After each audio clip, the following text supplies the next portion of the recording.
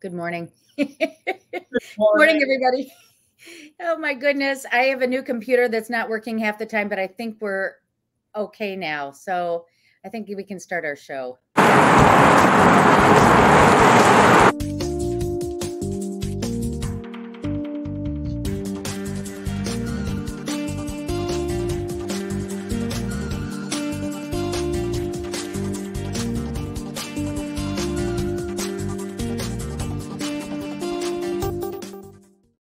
Good morning, good morning, good morning. Good morning. My lighting saga continues. Next show will be better. Getting better all the time. Good morning, everyone. I'm Rossley. I'm here with the well-lit Kyle Harvey, and we are bringing you Monday Morning Coffee with Kyle and Ann. We bring you this every week. It is our pleasure to do so because we sell real estate in downtown Chicago in Baird Warner's Gold Coast office, and we sell all over the city. And today we're going to talk about Uptown. We're going Uptown. Uptown. Yes. You know, I used to go through Uptown all the time on my way north. I had a place that I would go to up in Edgewater, and I would take the 151. So this is like a trip through the past. This is coming home for you. Yeah, Uptown's been very hot lately, and that's why we decided to talk Uptown. Yeah. Everybody's going to Uptown. So I'm going to share my screen, and we're going to first talk about stats, and then we'll talk about other stuff about Uptown. All right. If you didn't know, this is where Uptown is located in the city of Chicago along the north side on the lakefront. And, we'll throw this in before we get to stats, I guess. It has an A in diversity. Almost 58,000 people live there, and the median income is just below the national average at $68,114. All right, so let's talk statistics. Single-family homes. Who's our name at the top? Just so we can see the top of the slide. You've done such a beautiful job. I know. I forget this every week, and I apologize to you. There we go. Okay, and now I lost. Here we go. All right. Single-family home prices. This looks like monthly. It is actually a rolling 12-month on that red line, but because there are so few homes single-family homes that sell in Uptown, it's more of a jagged line, and you'll see that in a moment. But the median sales price for a single-family home in Uptown is $1,150,000. Here is the range of home prices. I thought this would be interesting to look at. Most all of the homes are between $1 million and $2 million. 11 homes closed last month, and you can see the very most is like just over 20 on any given month up there. Despite the fact that there are so many people in so many households, most of it is condominiums. No homes closed last month. The average price per square foot for a single-family home is $305. Now, condos, median sales price is $298,600. I don't show it versus the lakefront neighborhoods, but that's down. It's over $300. That's pretty high considering. Yeah. And here's how they range. I mean, they're more in the 100 to 500 price point for a condo. And here are the number of condos for sale. 74 closed last month, which was down 42%. And that's just based on inventory. Wait a minute. Apologies. 74 for sale is down. Way down. Oh, right. Yeah. So we don't have inventory, and that's why the number of closed are down, because we don't have inventory. Only 25 closed last month. And the average price per square foot for a condo is $238. Yeah. And just to go back, when I was doing my research for today's show, I saw that there were 2 homes under $1 million for sale, 2 single-family homes, one for $500,000, but it looked like if you opened the door, the whole thing would fall down. Wow. But it, well, we've got my Castlewood up there. Yeah. I think Castlewood was the other one. What's up there? There were 2 on Castlewood. Isn't there another one on Castlewood that's just under $1 million? Or maybe not. There's one for $2 million and one for $3 million that on Castlewood for sale right now. All right, you want to tell us some history?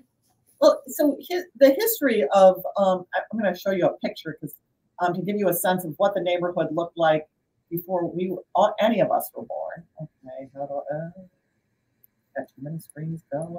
People present. It's Monday morning, everybody.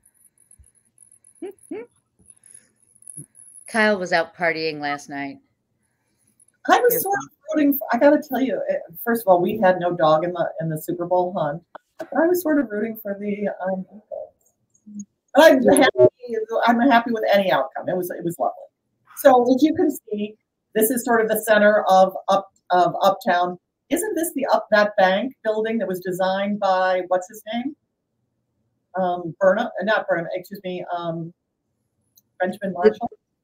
Bridgeview Bank, isn't that where that is? And the Goldblatt's building and all this stuff. It's gorgeous. So anyway, this is, oopsie, I'm jumping ahead of myself. So people, I'm going to summarize. This neighborhood started as sort of I'm going to go back.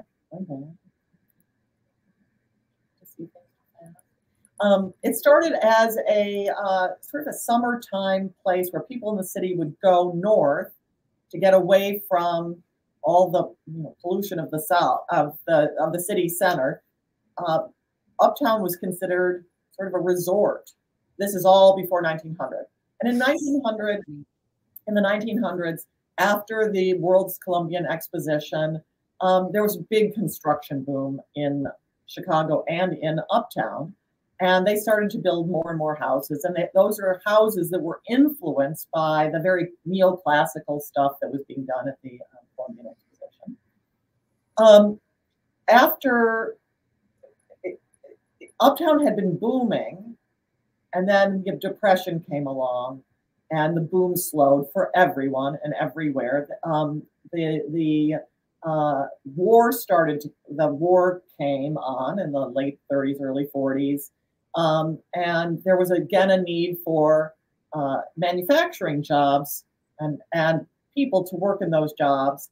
And so, and at the same time, which I thought was very interesting, there was a very anti-immigrant feeling, and the U.S. closed its borders to a lot of immigrants.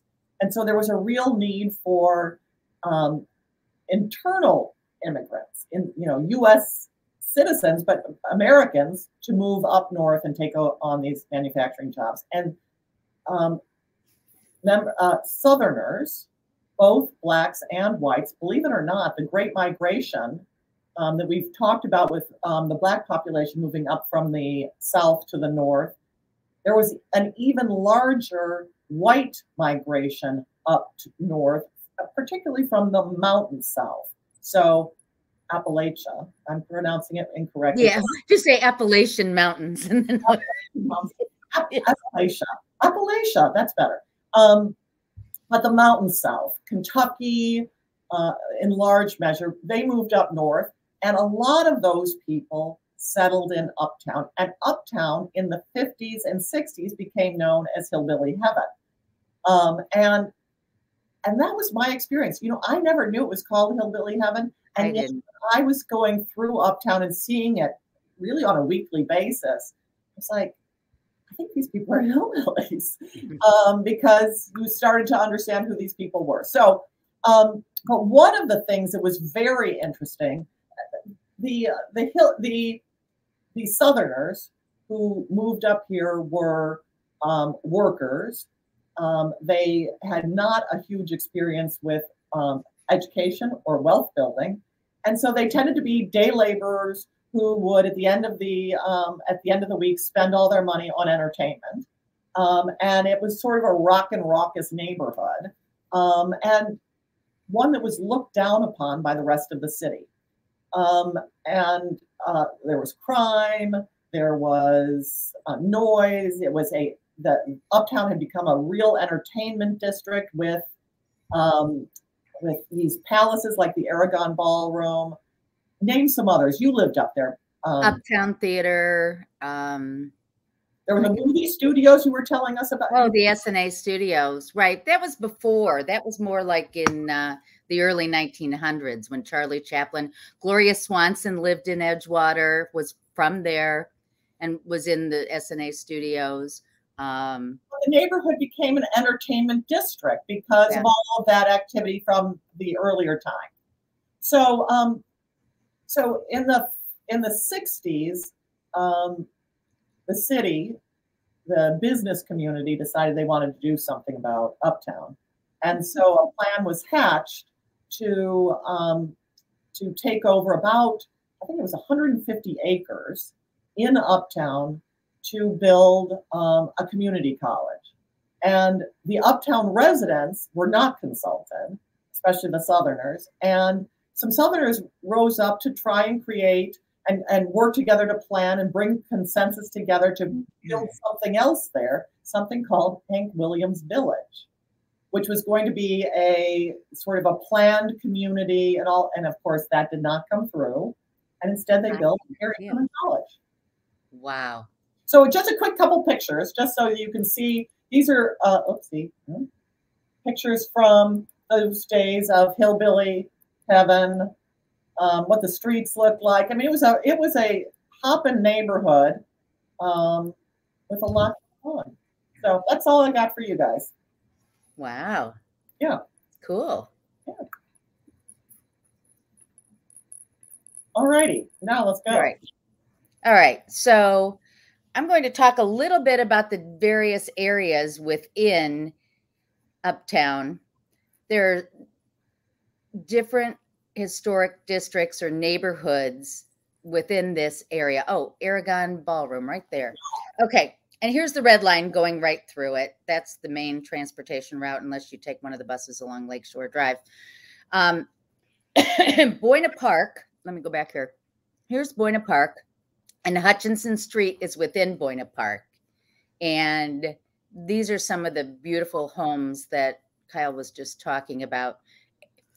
Interestingly enough, I sold this property. This was originally the day school. And you know what? This school was started to take care of some of these crazy boys who were running around. So then it was used as a day school, which was a school for CPS kids for a while. And then it was sold. Now it's Haymarket Publishing. I never knew that. That's cool. Yeah, it was a neat building. Now we're on Hutchinson Street, and just to give you a sense, this is the highest price home to sell on Hutchinson, $3,299,000. Here's $839,000. Some really cool, and I had to show you the inside because just how cool is that? All right, then the other Sheridan Park is another neighborhood that's more like Dover and Beacon Street. And this is the highest priced property to sell there, 50 by 196 lot for $1.3 million. Look at how big that is. Wow. Okay, now East Ravenswood Historic District incorporates Graceland West as well as East Ravenswood. And think of Ashland to the tracks, the Metro line. So 1600 to 1800 West between Irving Park and Lawrence. So this is the house I lived in for all of 3 years that I sold last year. This is, you can't really see it, Rahm Emanuel's house. He has a home in East Ravenswood on Hermitage. Did they keep that? Pardon? Have they kept that? They had it I think he may still own it. This is where Abbott Labs started. Mr. Abbott lived here. This is at the corner of Wilson and Hermitage. I just say it's Wilson. It's got to be, Yeah. And this is an example of some of the newer. There have been a lot of homes that have come in, and because the lots are so big, this is $3.5 million, the highest priced sale in East Ravenswood. Okay, then Castlewood is one street, and there are two on the market right now of interest, 905 here for $2,999,000 and 819. And the listing agent on this one is trying to make us think that Gloria Swanson lived here, but I don't know if she did. And then there's Margate Terrace, which is the area between Clarendon and Marine Drive, between Montrose and Lawrence.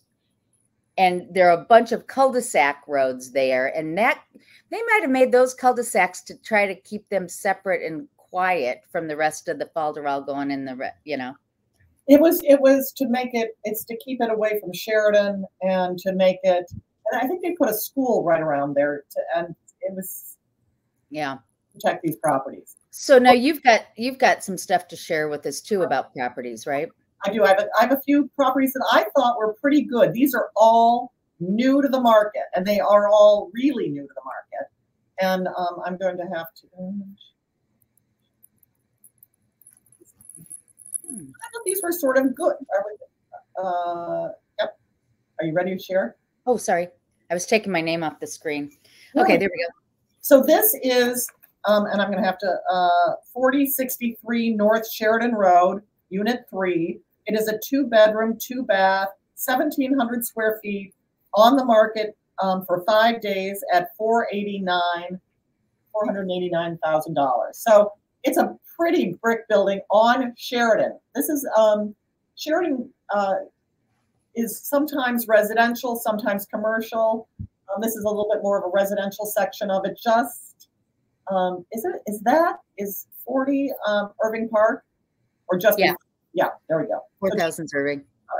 But look at how pretty this. That is big. Look how well that lives. And very so nice. One of the things that I thought was interesting is the kitchen is often how they organize these apartments is the living space was in the front, the kitchen was in the back. Right. The kitchen in the middle, which I think is how people live now. This is the back bedroom. And it just gives you an example. I think this is going to go really fast. It's got 1 outdoor parking. All of these, I think, are going to have parking. The next one is 646 West Bittersweet. Bittersweet is 1 block north of Irving Park on between Marine and Clarendon. So this is a cute little look at the tile roof. I love that. This building was, they don't know the year, but this is probably from the early 1900s. Yeah. So this is a 3-bedroom, 2-bath on the market for $575 with 1 outdoor spot. But look at all this sunshine flowing in, and it's got sunrooms and bright, a nice office space. So that, I thought that was really darling. That's fun, yeah. And as I said, 3 bedrooms. And then the third is 4622 North Magnolia. So in that area that could be the Sheridan Park area, yeah.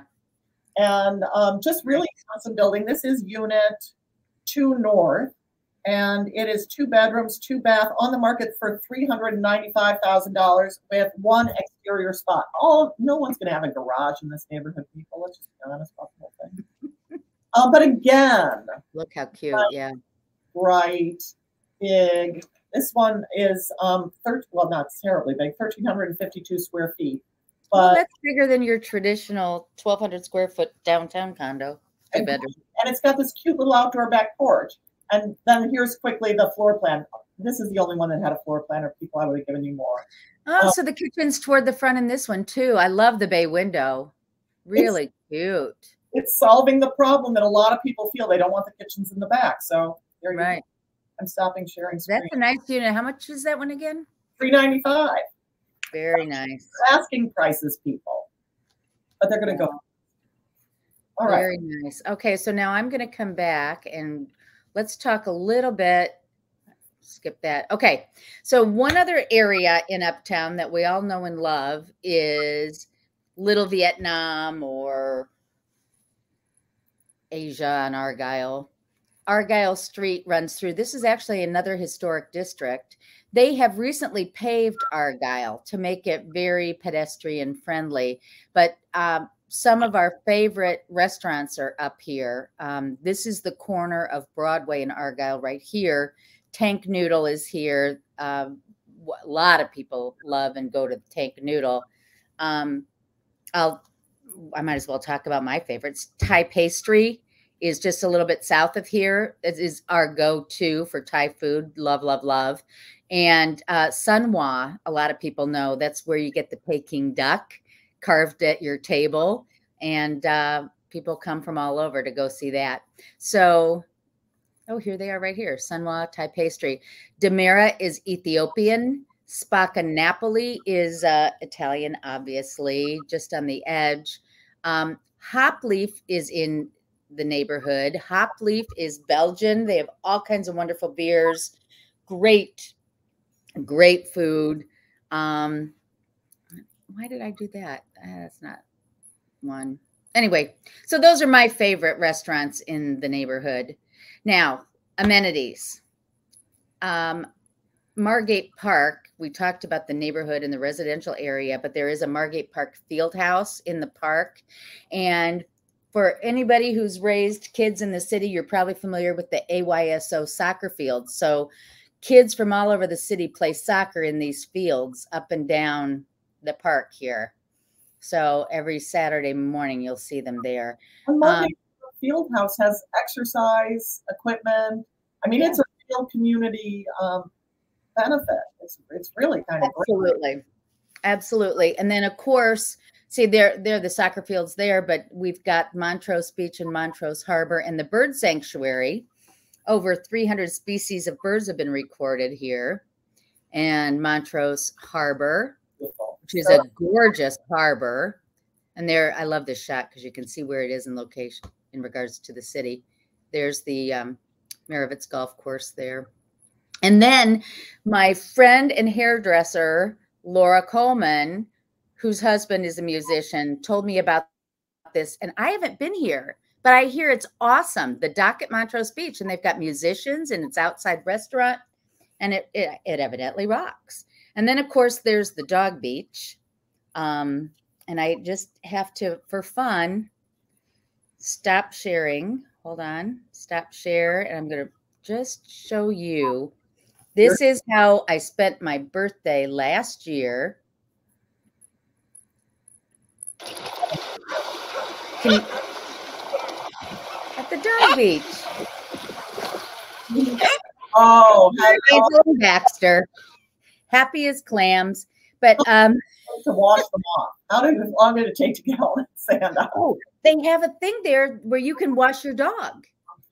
It is the coolest thing. It's called, I forget, Mutt Jackson. Anyway, you put your dog in. It's like a car wash. You put your credit card in, and you get the soap, you get the water, and then it even dries them. I kid you not. It's fantastic. So you can do all that before you put the dog back in the car. I was going to say, otherwise, that car. Oh, my God. And you may also ask, why did I remember that it was on my birthday? Besides the fact that it said the date on the video. But I love to go there on Friday before the air show because you're at the beach and there are all the dogs and it's this beautiful summer day. And then the jets fly overhead because they're practicing for the next day's air show. And they fly right over Montrose Beach. So it's very fun. So anyway. How do the dogs handle that? They didn't even notice it. It was weird. So I didn't notice really any of the dogs on the beach getting too undone by the jets flying overhead. Well, because they have the water. At home, their minds, but at the beach, they're like, yeah. So anyway, that's that. Anything else you wanted to share about Uptown? Nothing I want to share about Uptown. One of the things I wanted to talk about, I tried to find and couldn't find. So let's talk about this. We talked, when you were going through the stats, we talked about how little inventory there was. And I saw, was it in the New York? I think it was in the New York Times. There was an article about this inventory problem is around the country because one, they're not building, and two, people aren't selling. So it was an article, and the opening bit of the article describes a woman in Los Angeles who's been looking and looking and looking for property. And her current home, she rents out. I mean, she owns a piece of property she's currently renting, but she rents out she has a condo and she rents it out rather than selling it. And the journalist asked, well, why don't you sell your place and then you'll have more money in which to buy the next thing? She's like, why would I do that? So part of the, and she recognizes that she's part of the problem. Part of the problem, people won't let go of their stuff. People won't. Well, don't you think, I mean, it's kind of funny. People are like, I've got a 3.5% interest rate. Why would I sell? But it's kind of like, if it's not your dream home, if it's not where you want to be, what's the point of hanging on to it, right? Everyone wants somebody else to sell. Right. Not them. I want you to do something that benefits me, but I'm not going to do something that benefits somebody else. That's right. But yes, certainly in Chicago, we're seeing this where we just don't have enough properties on the market. And but it's a good time. I don't know about you, but I'm, lots of activity on my listings, lots of activity. People are out there. So I was talking with some clients. I've got a little townhouse in Old Town about to come on the market, and a neighbor from upstairs. So it's what's it called on the park? Terrace, Eugenie Terrace. Mm-hmm. And neighbors in a larger townhouse have come downstairs. Right. They want to buy it, or they're interested in buying one of the smaller townhouses. And they said to me, "Should I just sell it to them? Should I sell it to this person?" I said, "No." And here's why. I say, you certainly can sell it to them, right, but let's go on the market, because I've been talking about it to brokers and through Top Agent Network, and there are tons of people interested. I said, let's test it on the market. And they're like, oh, yeah. So there are people out there. It doesn't mean you can be crazy with pricing. You still have to price it appropriately. But if you do, you're going to have a ton of interest, and you might sell it for a little bit more. Exactly right. So we just had the Super Bowl. Supposedly, this is the kickoff to our spring market. So it may get even more busy. Yeah, I've got a couple things to come on. I'm excited. It's going to be an interesting year. Yeah. All right. Well, thanks. This has been fun. Viva Uptown. Viva Uptown. And everybody, if you'd like to see more properties in Uptown, give us a ring. We can take you and show you some. There's some great ones. Tell you some. All right. Bye-bye.